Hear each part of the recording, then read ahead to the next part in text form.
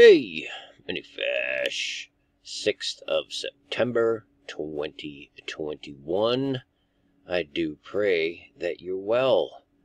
I was making a video on 9/11 and doing some research, and lo and behold, I come across an article this morning, a video from Israel 24 News.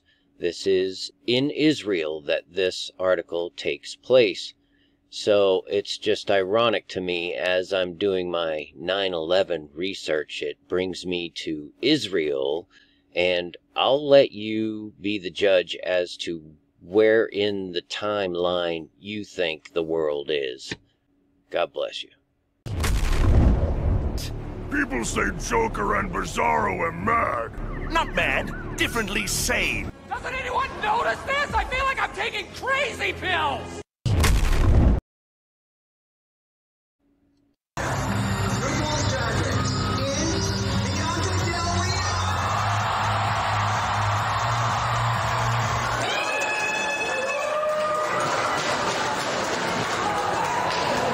I like the fact that she's really honest and she's very sassy, and you very can relate to her. The thing I'm most excited for this show specifically is for her to read me to filth, just, claw her way through my soul. Drag royalty in Tel Aviv. Bianca Del Rio, winner of RuPaul's Drag Race Season 6, was originally meant to come to Israel in June 2020 to open Pride.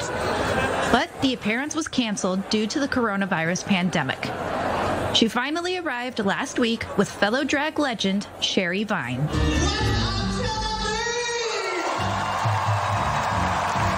It's amazing to finally be here because it has been 2 years in the making, maybe even 3, that we were trying to get out here. So luckily restrictions worked out. We were able to get from America to be here. So I have been nothing but delighted. I've been drinking wine and eating hummus since I got here in quarantine. So this has been a true dream. It's a beautiful place to visit. My first time here. It's the amphetamine zombie apocalypse.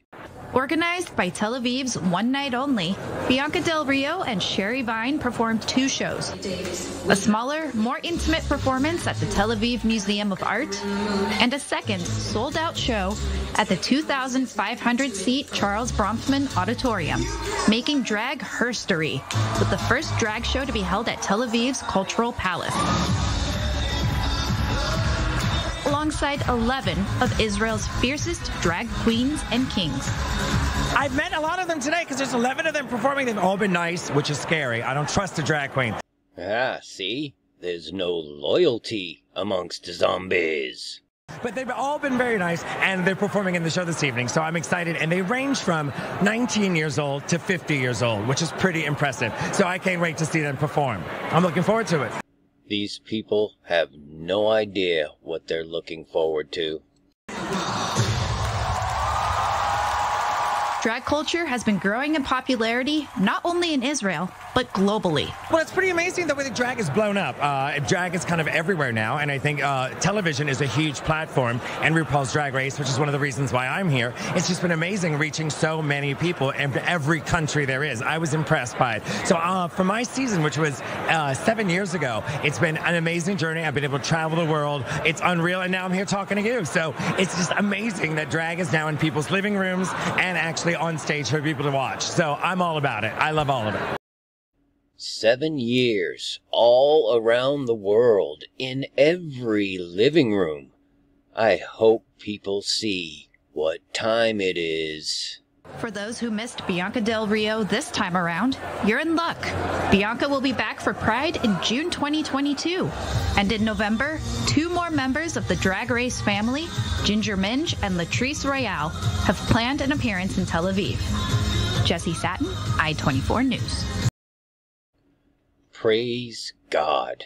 Thank you, Jesus, who gave himself for our sins, that he might deliver us from this present evil world, according to the will of God.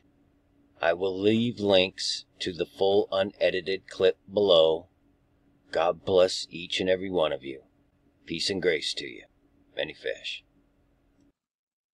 Finally, my brethren, be strong in the Lord, and in the power of his might. Put on the whole armor of God, that ye may be able to stand against the wiles of the devil. For we wrestle not against flesh and blood, but against principalities, against powers, against the rulers of the darkness of this world, against spiritual wickedness in high places. Wherefore take unto you the whole armour of God,